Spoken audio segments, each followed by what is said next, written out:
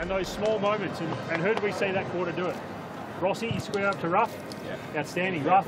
Raw handball to Burnsy, goes into walks for a goal. Those little things, saw some good spoils from the defenders. Those small things, guys, the small moments is what we want to see. And that's what that quarter was built off for us. In terms of the football stuff, we want to give them the boundary. Tease off the boundary, force them that way. Their kick to handball ratio in the third quarter is one kick to 1.7 handballs, okay? It's gone up to 5 that last quarter. It means they're kicking the ball more. Do they want to kick? No. That was excellent. That's what we want to do. Force them long, give our defenders a look at it. We'll work it back going.